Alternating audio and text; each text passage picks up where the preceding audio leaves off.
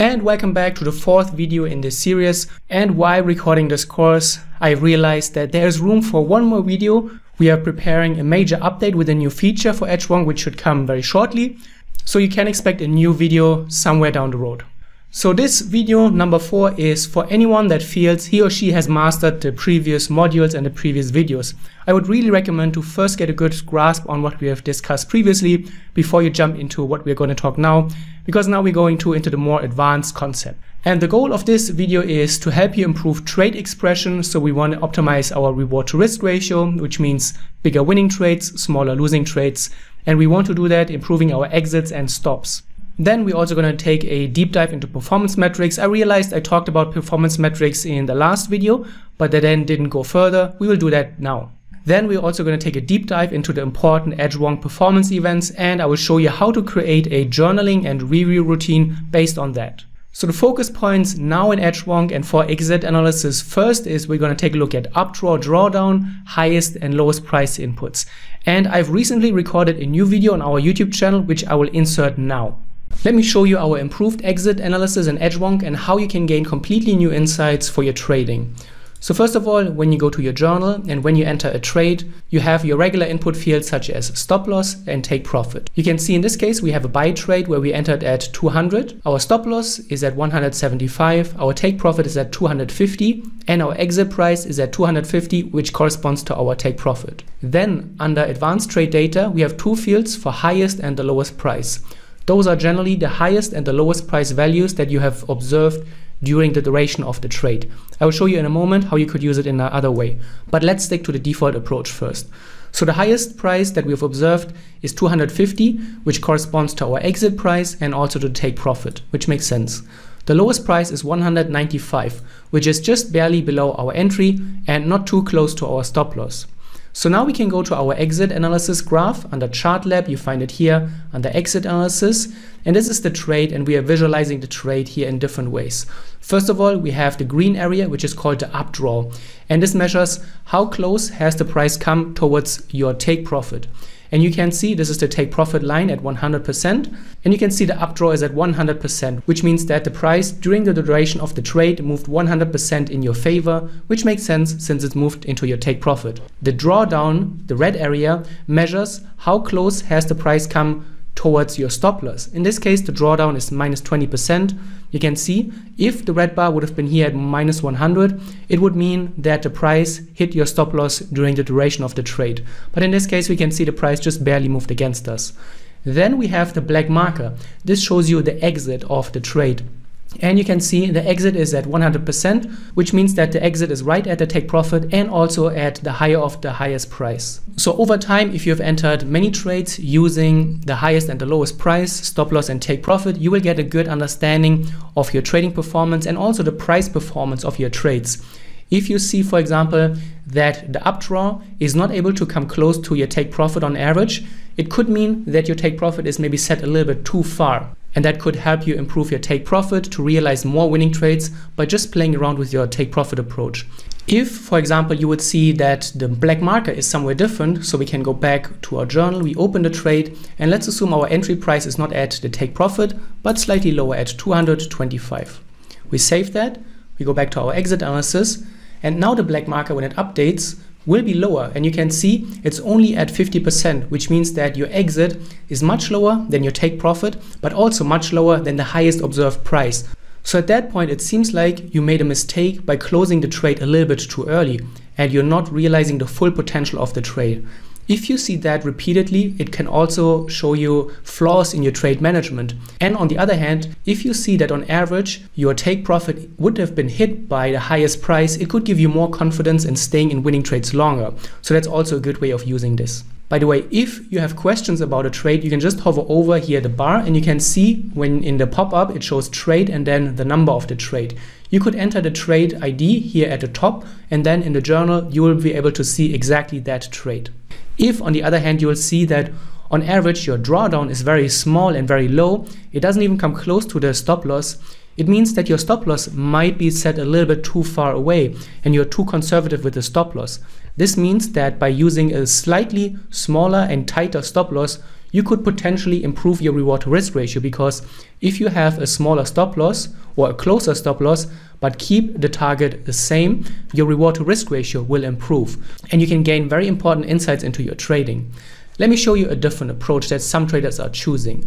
We can go back to our journal and we reopen the trade.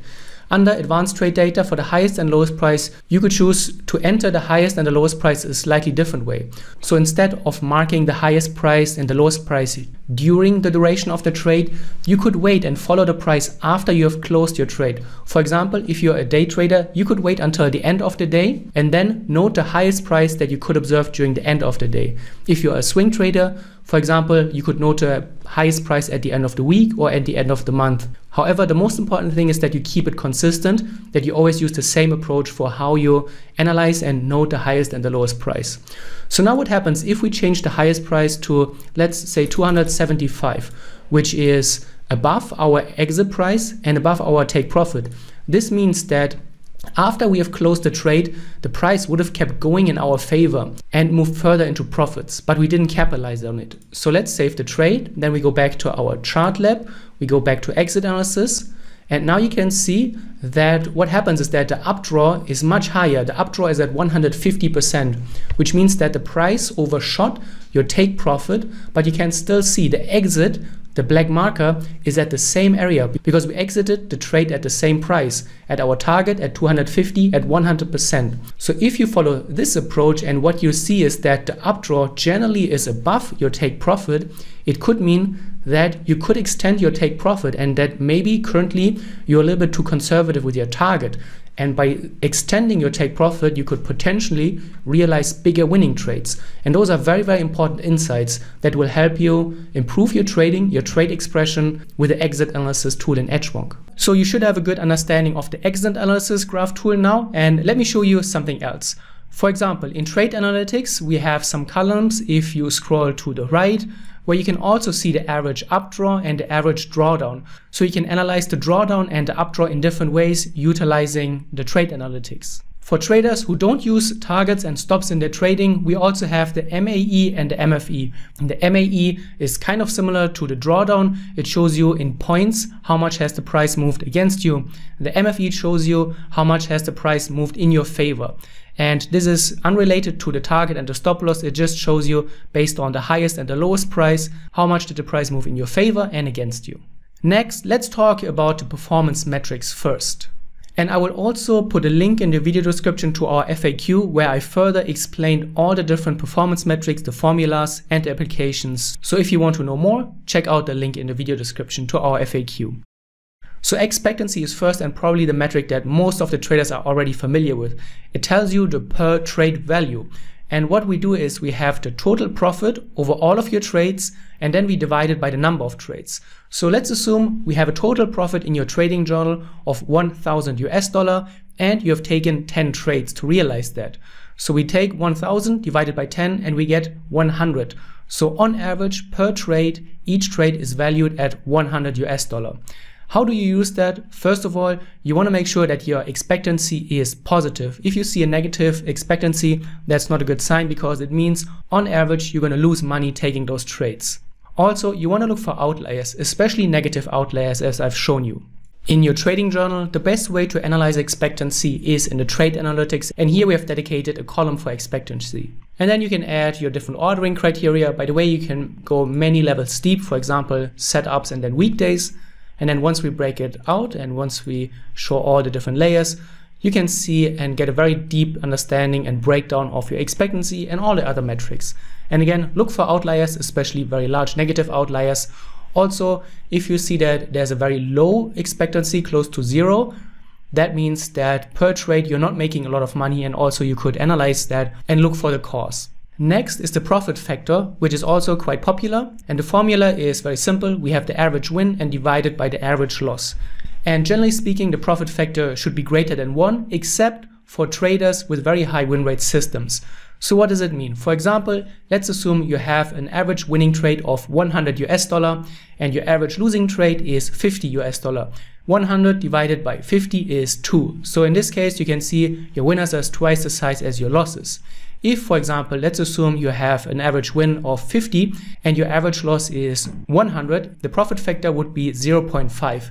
In that case, it's smaller than 1, which means that the average loss is larger than the average win. This doesn't have to be necessarily bad. However, it does need further investigation. If you have a low win rate system and a profit factor smaller than 1, then most likely you're looking at a losing trading system. In Edgewonk, when we go to the chart lab and then go to performance ratio, we have the profit factor here. And you can follow the profit factor development over time, which is very important that you can see how has the profit factor improved or gotten worse over time. And that is a very important understanding for you as a trader. You can see here, this is the 1 area. In that case, we are mostly above 1, which means that the winning trades are larger than the losing trades, which is a good first starting point.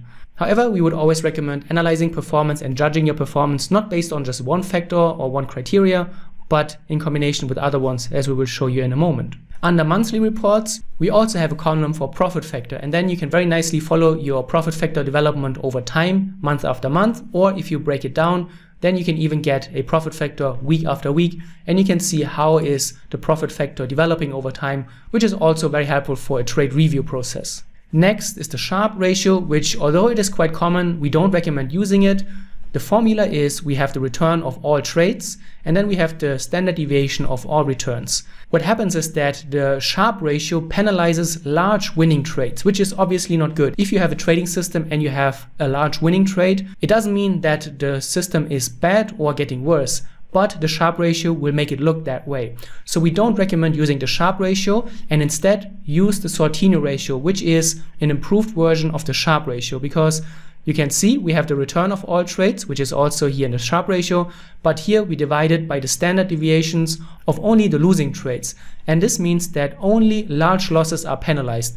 Large winning trades are not making the Sortino ratio worse. So we would recommend using the Sortino ratio over the Sharpe ratio. And again, in Edgewonk, you find it in the performance ratios. In the drop-down, you can then go to a Sharpe ratio or a Sortino ratio. You have the development over time. By the way, you can always use all the different tabs and all the different filters here at the top to drill down even further. And also in the trade analytics, when you move a little bit to the right, you will see that you have all the different ratios here: Sortino, Sharpe, Karma, SQN, gain to pain, which we're going to come to now. The Karma ratio is a very interesting metric. It's also a risk metric, but we are now looking at the return in terms of drawdown. So large drawdowns will lower the Karma ratio, which is a very interesting approach because it tells us the return that we have realized, how much drawdown did we experience. And if we have large drawdowns, it means that the trading system is less favorable. If you have 2 Karma ratios and 1 Karma ratio is higher, it could mean that the drawdown is much lower, which in general is preferred. By the way, one interesting thing you can do in the chart lab, when you go to compare charts, you can display 2 charts side by side. And what we can do here is also have our performance ratios. And we could say, okay, we want to compare the Karma ratio versus another performance ratio. Let's assume the profit factor. And then you can do that. Or for example, you could analyze it in a completely different light. For example, you can compare it to your efficiency and see how does efficiency and ratios correlate. And do you see a relationship between performance ratios and efficiency, which means the quality of your trading. Gain to pain is also quite a popular risk metric. And what we have here is we have the return of all trades and we divide it by the return of the losing trades. So what happens here is that the gain to pain penalizes the higher risk by dividing through losses. So the more risk you are taking, which is displayed in the return of your losing trades as well, the lower the gain to pain ratio is. You'll find it in all the same places in your Edgewonk journal. And then finally, we have the SQN, which is the system quality number. And the system quality number is based on that formula. But what is more important is the way to interpret it. And we put here the table. It's also in the FAQ. So if you want to analyze your SQN, you can do it here based on the different scales. In Edgewonk, we have a completely dedicated SQN chart lab here. And there we have the SQN by setup. So if in your Edgewonk journal you have different setups, different strategies, and you tag your trades, you can then very nicely compare your different trades based on the different SQNs. Of course, all the different filters apply, and you can very nicely compare the different SQNs and setups. So we have obviously learned quite a bit, and you have seen that Edgewonk is very extensive and we provide so many different analytic tools, metrics and things that will help you understand your trading in a much better way. However, if you want to get the most out of Edgewonk, we would recommend to establish somewhat of a routine and a repeatable process. And what you could do is define 5, 10, 15 criteria in your Edgewonk journal, and then at the end of the day, or at the beginning of your new trading day, or at the end of your trading week, you can go through all of the points and step by step compare and see what is going on in your trading. Such a repeatable approach can be very, very helpful. And here we have a few ideas that you could use for your inspiration to create such a process. If you are already doing something like that, and if you have a favorite event or a metric that you are always consulting in your Edgewonk, let us know in the video comments below. And it would be great if you could share your insights and your approach to also help out the other Edgewonk users. So what we can do is, first of all, we can go to our equity graph and we look at the relation to the moving average. So in our chart lab, we go to equity graph, and then what we can do is under options, you can turn on the 20 or the 50 period moving average. And what you generally don't want to see is your equity graph, the green one, dipping below your moving average. This means that now you have experienced more losses and more severe losses than what you have done in the past. If you get back above the moving average, that's a good sign, because it shows you that recently you have made a good amount of winning trades and won a good amount back. So that could be a first step for your check. Next, I would always recommend to consult your tilt meter and also the efficiency. This is just so important to see for your last 5 to 10 trades. How's the tilt meter behaving? If, for example, you would see you have a lot of red tilt meters, it means that you have problems in your discipline and your recent trading doesn't show a great quality. Also, you could see that in your efficiency. If you see dips in the efficiency, it tells you the same. Also, if you see extended losing streaks, that could also be a major heads up, because losing streaks could lead to a lot of issues. For example, some traders may get more fearful after a losing streak and they're not ready to take trades even though the trades are in line with their trading plans. Or other traders may increase the risk because they want to make back the losses much quicker. In Edgewonk, what we have is the calendar, and the calendar visualizes your trading day in performance. A green day means you have made money on that day, a red day means you have lost on that day, and a gray day means you had a break-even day. If you want to get a more detailed breakdown, you can click on the title, the month, and here you get a deeper breakdown and see how many trades you have taken on that day and what the total P&L for that day is. Overperforming setups is also very interesting. You want to see if a certain setup is really performing well, and then you can use that in different ways. For example, you can try to see if you can use the setup in other ways to get more trades, maybe on a lower time frame, maybe on more markets. And generally, it would be also interesting to ask, why is the setup currently performing so well? What are the favorable market conditions that really is benefiting my performance? So for that, we could go to your chart lab, and then we can go performance by setup, and then we break down the different setups here and give you a visual representation. And of course, you can also go to the trade analytics. I've shown you this trade setups, ordering criteria, and then you get the breakdown here with all of your different strategies and setups, and you can analyze them further. But also, not only overperforming, but also underperforming parts are very important. For example, comments and tags. You generally want to know always where you're losing the most so that you can either avoid that or look into ways on how you can improve that. So in Chart Lab, we can go to the custom statistic, and here we visualize the different custom statistics. You can jump around, and then generally you want to look for outliers, but also you want to see what is really working well for your trading, what's making a big impact, so that you can do more of that. Besides the custom statistics, you can also go to trade comments, and here you have your entry, exit, and trade management comments, which we also visualize. Drawdown peaks are very important to understand where are you currently with regards to drawdowns. So in Chart Lab, we do have a graph for that, of course, drawdown here, and the drawdown visualizes how far away are you from your account peak.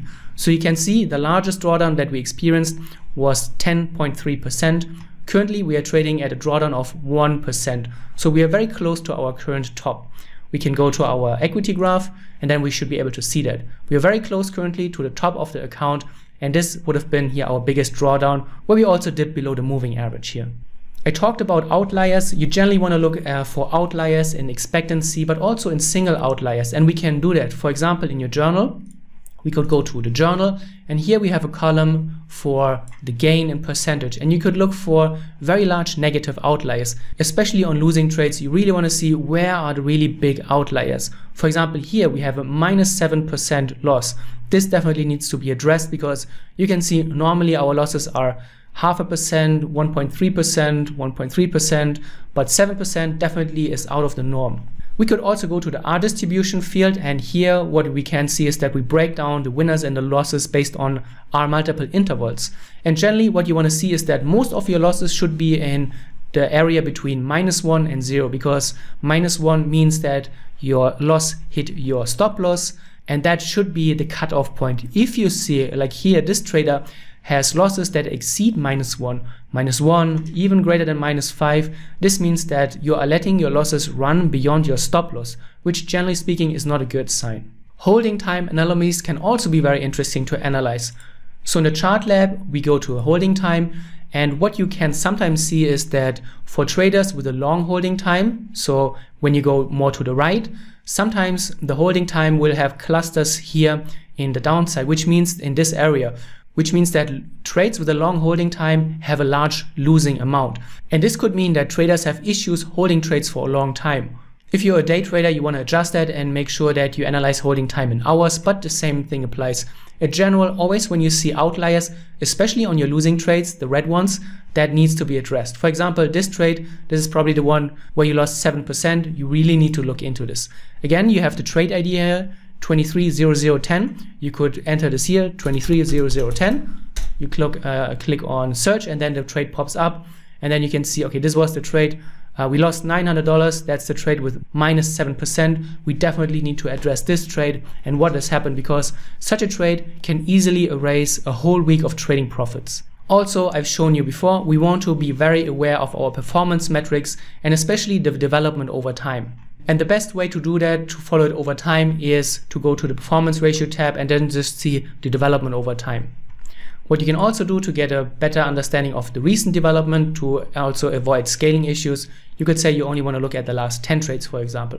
And then also you want to see if you're slacking in journaling activity, which means that not all the trades have been journaled, or maybe you have not journaled all the trades completely. So that is also a sign that something is wrong. When a trader is not able to keep up to date with his journal and not have the quality of journaling, then very often it will also lead eventually to a decrease in performance. So beware of that. And then this could be turned into a repeatable process using a checklist. For example, you could use your notes, or you could use sessions, and there every week or every month go through all of the different checklist points and then enter your answers. Did you do that? Do you see an improvement? Do you see a decrease?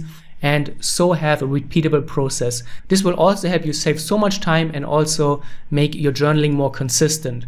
If you already know what exactly you're looking for, and then you can always compare it week after week and be more aware of what is going on in your trading, you can catch potential issues much faster and hopefully course correct.